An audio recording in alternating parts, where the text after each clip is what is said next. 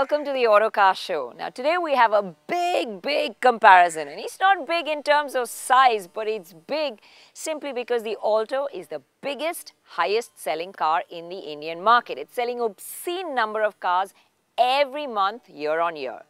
But fact remains is it's really had no serious competitor except for a few from its own stable. Well, Hyundai have now said that they're all ready to face this competition. They've put the EON out there, bang smack plumb against the Alto. Does the EON have what it takes to take this on? Well, from the looks of it, most definitely. The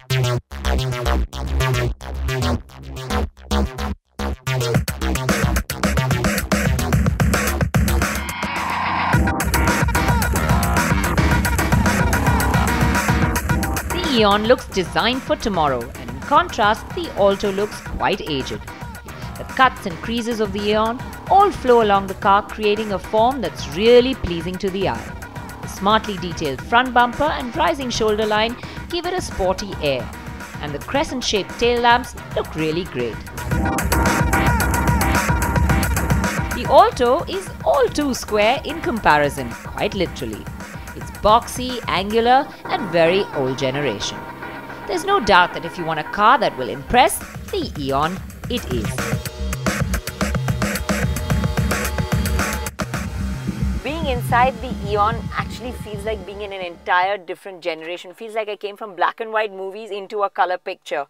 This is so much more futuristic. It's so much better quality. Everything from little things like the switchgear, the knobs, the central console, the plastics, it all feels much better inside the EON.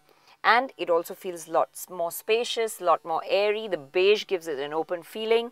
The seats themselves are extremely comfortable.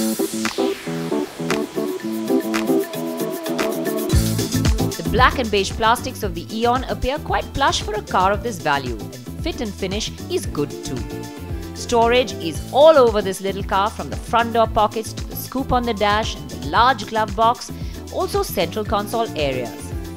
However, despite the wow factor, there are a few things that we did not like the fidgety central air vent and the A-pillar, which does hamper visibility. In contrast, the Alto feels better as far as visibility goes, but everything else falls short.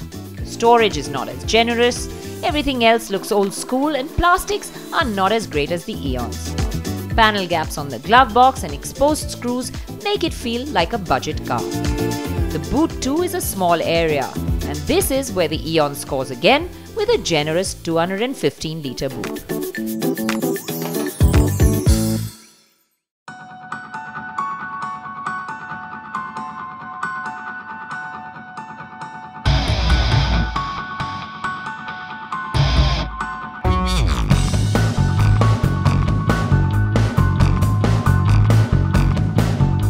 Now that may be at the back, but under the hood, it's a different story. The EON is powered by a 3-cylinder 814cc engine with just 55 bhp, whereas the Alto gets the K10 996cc with 67 bhp. And what's on paper does translate onto the road. The K10 engine feels really nice in the Alto. It's great off the line. It's responsive, and what's really nice about this engine is that it's just so drivable. Even in the city, you can amble around higher gears, lower RPMs. You can be a lazy driver. You don't need to shift gears too much. Just put your foot down, picks up and moves on. It's a little bit more refined than the EON, but you still hear it when you rev really hard.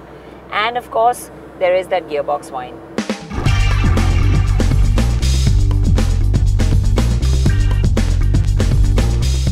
There is a little jerkiness at low speeds in the Alto, but once you get past that, this engine is the more responsive and the more refined of the two. Path throttle responses are also better on the Alto. The EON's gear ratios mask its power deficit nicely, but that's only up to 60 km per hour, where it keeps up with the Alto. Beyond that, the Alto is the clear winner. The EON's shorter gears ensure that you have to change quite often, especially in city traffic. In comparison, the Alto is easier to drive. The gearbox on the Eon is a bit notchy too, and the Altos feels a whole lot nicer to use. The shorter ratios of the Eon also affects its fuel economy in the city. But on the highway, it's the Eon's taller fifth that allows it to narrow the gap. And when you take the average, it's really neck to neck. The small dimensions of both cars make them very easy to drive in the city. Whilst none can match the likes of a Figo in the ride-handling compromise, they're both quite different, especially as far as the steerings go. Even though it's a little heavier than that of the Eon on the whole, it's still light and easy enough for the city, but when you gain speed, it gives you a lot more confidence. It's consistent in the way it reacts. In comparison, the Eon steering is light and easy in the city, but it has a certain awkwardness, especially when you go off-center. It requires quite a lot of input initially to start turning, and then it suddenly gets sharp. It makes it a bit unnerving. It also doesn't self-center and feels numb at higher speeds. So overall, the Alto steering is the one that we liked better. Round the corners too, the Alto rolls less, and it just feels the safer, more sure-footed one of the two. But it's a different story when it comes to straight-line stability. Here's where the two cars are pretty similar. But we found that the Eon had better brakes. Especially over bad roads like this at low speeds, you feel that the Eon has a slight edge to its ride quality over the Alto, and that's simply because there's less body movement. You don't get sort of tossed around in the back seat.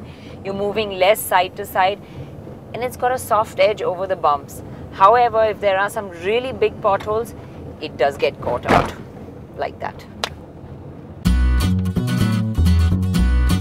The Alto does feel more pliant at higher speeds, but the backseat passengers get tossed around a fair bit. Now, features are an important part of this game, so let's take a look at the list. The Alto VXI comes at 3.2 lakh ex-showroom Delhi and comes with the power steering, the front power windows, central locking and internally adjustable outside mirrors. The Eon's Magna at 3.4 lakh ex-showroom Delhi gets all of the above plus a steering tilt adjust. But you have to remember that it doesn't have the tack and the parcel tray like the Alto. So is the Alto really a pushover because it's the much older car in this comparison? Well, you have to remember that Maruti has made consistent upgrades to this car over the years to keep it going strong, and mechanically it's still a very sound machine, be it steering, be it suspension or be it performance. This K10 engine is really the better engine to drive. It's peppy and it's refined. Now you can't forget the value for money that the Alto proposes, which is one of the core strengths of this vehicle. Now in the tier 3 cities, it even has an 800cc engine, which makes it better value.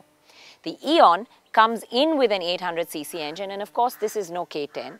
It's not as peppy, but it's still adequate enough and it does the job. Now the Eon has a lot more going for it as well. It has the bigger boot, it has very comfortable interiors, it's got the edge in the ride quality, and of course when you look at it, the looks and the interiors are just eons and eons ahead of the Alto.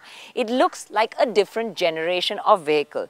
Be it the quality of the interiors or the futuristic looks, this is the car that you really want to take home, despite it being a little bit more expensive than the Alto. Don't go away, stay tuned, because right after this break, Hormus tells you what you can expect at Auto Expo.